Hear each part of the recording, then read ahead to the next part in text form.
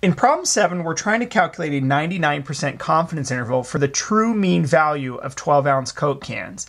Now, it does say to assume all the conditions have been met, which is important because our sample size is only 6 cans. So the central limit theorem is not going to help us out much with the normal distribution.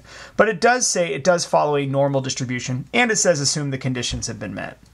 So since we're working with a mean here, and since the population standard deviation is known, we're going to use a z-interval. So if you press the stat button, scroll over to test, and go down to option 7, z-interval. You have two options here. You can either input data. We're not going to use that right now. We're going to use the stats option.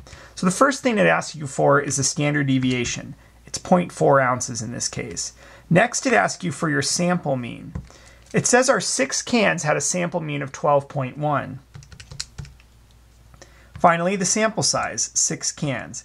And our confidence level is 99% in this, so that's what it asks for. When we press calculate, we get 11.679 to 12.521. So we'll write that down as our interval.